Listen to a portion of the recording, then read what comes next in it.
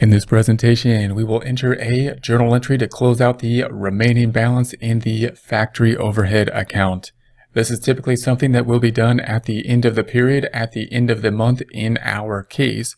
We want to do it now because I want to keep it close to some of the other types of journal entries that we've put in for factory overhead.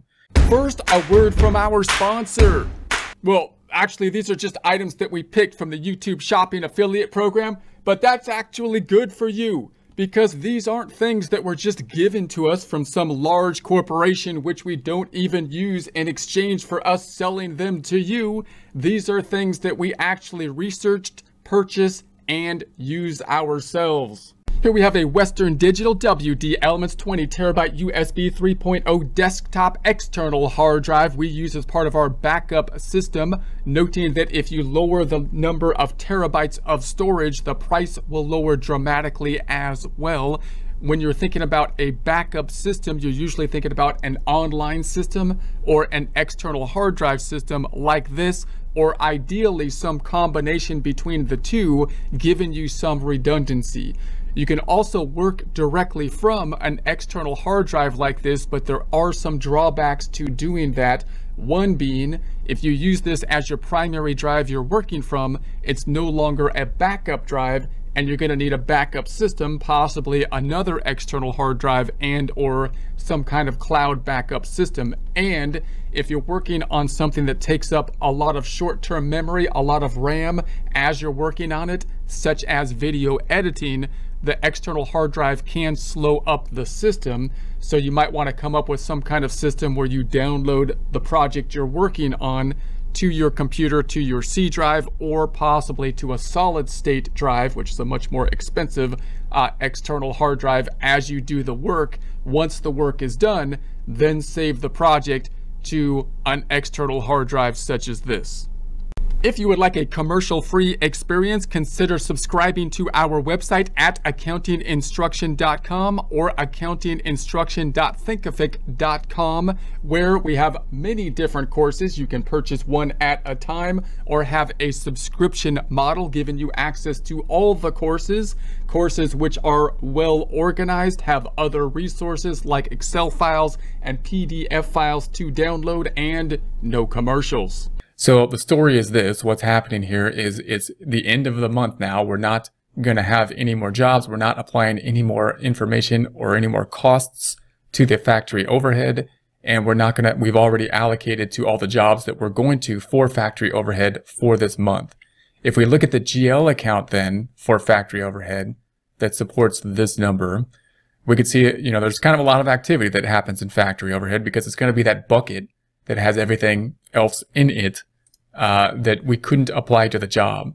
So that's going to include things like indirect labor. It included things like indirect materials. It included anything that was on the factory we put into factory overhead. Now our goal here was eventually to apply it to the job using some type of estimate. And we did so. We applied it out to the job, but the estimate was not exact. And again, you might ask, like, why wasn't it exact? Why can't we make it exact? We see the number right here. Why didn't we apply out the 7,100? And again, the problem with that is there's a few different problems, but one is that we typically would apply it out as the jobs are happening, not at the end of the month. So in this particular problem, we kind of waited till the end of the month and did this in an order so we can see the costs going into factory overhead and then us applying them out. But we, in practice, oftentimes will be applying them out to jobs as the jobs are going, and therefore we wouldn't even know, say that this would be the number for the entire month's worth of factory overhead. We wouldn't know that as we're applying it to the job. The things like the rent on the factory, things like utilities, depreciation, those things wouldn't be recorded till the end of the month. So all we can do is estimate, what we think factory overhead will be at the end of the month, and based on that estimate, use some type of ratio analysis to apply this information out to the job. And of course, that's an estimate and it's not going to be exact.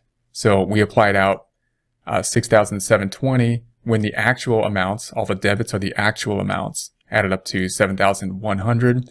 We applied out based on our predetermined overhead rate, 1.6 of direct labor. We applied out 6,720 to jobs. We have 380 that we couldn't apply out to any job. We didn't know which job to put it to. So that's going to happen every time because it's just an estimate. So now our question is, well, what do we do with that? Because we want to start over next month. We would like the factory overhead to be 0 next month so that we can start over and work through next month. So we've got to kind of clear this out. This is kind of like a forced temporary account here that we're going to have. And the way we're going to do that is we're going to clear it out to cost of goods sold. We're just going to force it to work. We're going to make it 0. And you might ask, well, that seems not right. Why can we do that? And the reason is, one, because hopefully this is a small amount. If it's a large amount, we might have to go back and do some reallocations to it. But if it's a small amount, then we can say it's not material to decision making. If it's not material to decision making, what's the easiest thing to do with it? To record it to an income statement account, because the income statement accounts will close out to retained earnings and they'll go away. They'll just be part of retained earnings after this time period. And we can kind of get rid of it in that way. And again, it's small, so it shouldn't affect net income or our decision-making processes or distort our financial statements, hopefully, and therefore it'd be okay to do that. Why income statement account would we choose cost of goods sold? Because ultimately, that's where it would go on the income statement if it went through the entire process, meaning if we were able to properly allocate it, it would go to a job. The job would then be sold, and when it was sold, it was going to go to an income statement account in the form of cost of goods sold. So this would be its ultimate destination in any case. So that's the justification for it going to cost of goods sold. So again, we got this difference. It's going to happen every time because we're using estimates. We need to get rid of it. We got to put it to an income statement account to do that because the income statement accounts will close out to retained earnings. We're going to choose cost of goods sold in order to do that because that would be the natural income statement account to choose. Also note that this amount could be a debit or a credit at this point. It happens to be a debit now, but if it were a credit, we would still write it off to cost of goods sold.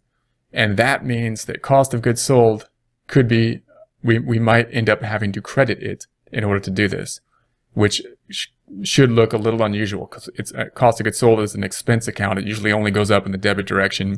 This is an exception to that rule typically because if we have to credit cost of goods sold, we'll do that anyways because we're going to do whatever we need to do to make this go to 0. It's not about cost of goods sold. Cost of goods sold is just an account we're using to clear this out. And the reason it's okay is because it's immaterial to decision-making processes. Okay, so that's what we're doing. So the journal entry is pretty straightforward. Once we know that, we're just going to say, okay, I need to make this 0. It has a debit balance in it currently. So we're going to do the opposite thing to it. We're going to credit it to make it go down. So I'm going to right click and copy that. We're going to put that on the bottom in F5, right click and paste. 1, 2, 3. The credit's just going to be for whatever's in there. It's going to be 380. Then we're going to debit something. We got to figure out what we're going to debit to. We're going to say, negative that number, debit 380. You could just type it in there. We're going to say, where could I put this thing? Get rid of it because I don't want it there for next mod. How about down here somewhere so then it flows out to retained earnings and we don't never have to see it again. Seems logical to put it to cost of goods sold because that's where it would ultimately go anyways at some point in time. Let's do that. So cost of goods sold, expense account. We're going to right click and copy. And again, it doesn't make sense to think about the expense account here and say, does it make sense from a cost of goods sold perspective in any other way than what we've discussed? Meaning cost of goods sold is an expense account. It only goes up with a debit direction. It doesn't mean necessarily we're going to debit this because it's just, we could be crediting cost of goods sold because again, we're doing whatever we need to do to clear out this estimate that was wrong because it's an estimate. Okay, so we're going to go back up here and put this into F4, right click and paste 1, 2, 3, and that's it. So then we'll just post this out. Here's cost of goods sold. Cost of goods sold is way down here. So we're going to have to scroll all the way to the right to post this to the GL. So it's going to be in the same order, assets, liabilities, equity, cost of goods sold way over here. It's going to be on the debit side. So I'm going to put my cursor in AA18. We're going to use our arrows to do this. So I'm going to hit equals, then use the left arrow to just keep going left, left, left, left, up, up, up to get to that cost of goods sold and enter. So there's the cost of goods sold, goes up to the 380. That 380 then can be found on the trial balance. Actually, the 380, there it is. Found on the trial balance. We're out of bounds by the 380, and net income went down by the 380. That's a loss because there's no revenue. So we actually did hit the income statement, but it's for a small amount here. And then we're going to record the other side, factory overhead, to bring it to 0. That's third to last asset account. So we're going to go down here. It's right there. We need, on the credit side, I'm in T30, where we say equals. I'm going to just scroll up to the last journal entry. And there it is, 380, and enter.